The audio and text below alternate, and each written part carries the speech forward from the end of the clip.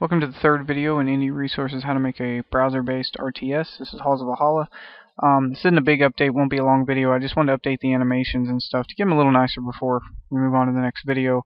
I did make a couple little changes now. You click the house, basically the same, but when you click it, you'll actually see a little bit of animation. You'll see a build timer, and then you'll see the house pop up. Nothing special, but it does make it a little more RTS style, and of course the graphics will be changed and look better, so don't base it off just the graphics, because I'm kind of just throwing this stuff together as far as the graphically stuff. So let's start off. In the index, I've added a couple more global variables. These will be changed later. I'm going to get away from global variables, but now, like I said, we're building the concept of it, and then we can start fixing things as we go. So put a build meter, build time, and counter, and I'll show you where all that comes into play. Other than that, I haven't changed anything else on the index. On the main functions, though, I did add a build GUI, which is that meter that goes up, and basically it's a layer instead of an actual sprite. Layers with the library they can change, they can move, you can make them draggable, all kinds of really cool things, and it seems to work better. So this layer can actually be brought down by size a little bit. I have it 400 by 400 for just testing purposes. We'll bring them down. I just set the limits to pretty good limits so it doesn't get stuck, because this is going to be a static layer. It's not going to be moved. I resized it to a small. In other words, when it's first built, it's resized to a very small, just corner of it, 5. Set background, I added in the build bar, and if you notice, I added in another folder called GUI, and inside there I have my build bar, so you can change that build bar. And then I moved it to -100, -100. It doesn't matter, because with a layer you can actually hide the layer, and so I've hidden it where you can't see it. Next, we're going to look down at the game loop. This is where the game is there's a loop constantly running. This is why this move to is actually important, is because if build GUI.x, if its .x is greater than 1, in other words, if it's moved on to screen, then we are going to call a function called build meter. If we go into build meter, you'll see, and before we go to build meter, let's look what actually calls the build meter as far as the build.x. So what I've done is if a building is built, and this is just like before where we click it and the house moves, we want to move the build meter just above the house, so it's going to be the house.x and the house.y -10, which moves it upwards. We want to show the meter, and then we want to change the internet.html, which is that area up here, back to nothing. So now that that's moved that x, this thing's going to fire off and say build meter. We come down here.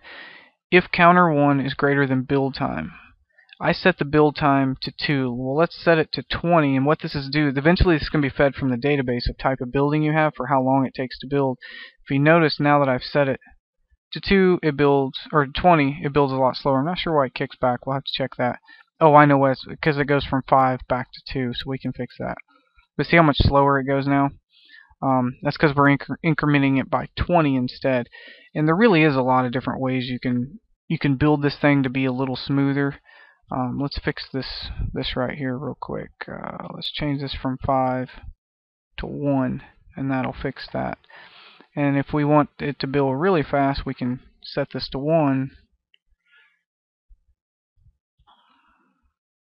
And bam, it's building faster. So you can see how we're setting ourselves up now for later being able to just drop a database modifier in there depending on the building, because some buildings may take longer. So that resizes it. Oh, that fixed it there. So basically this is going to resize it. If counter 1 is greater than build time, counter 1 equals 0, start the counter over. Build meter 1 equals build meter plus 2. You can actually change this to 1 to make your meter even go slower, but I think 2 looked pretty good.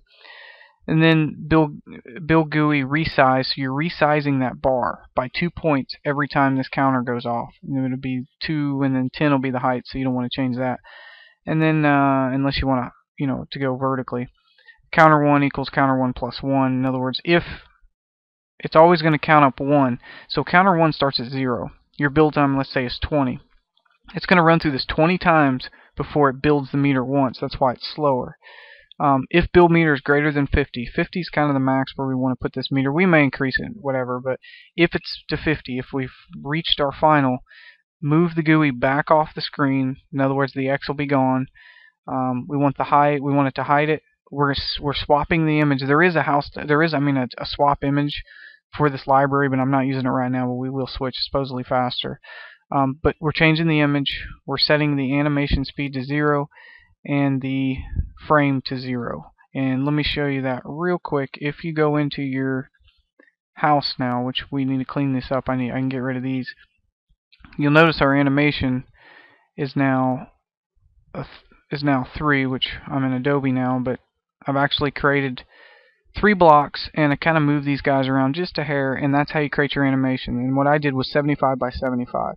So if you want to create more animations, like have a guy walk around, drop another how many over 75 you want here.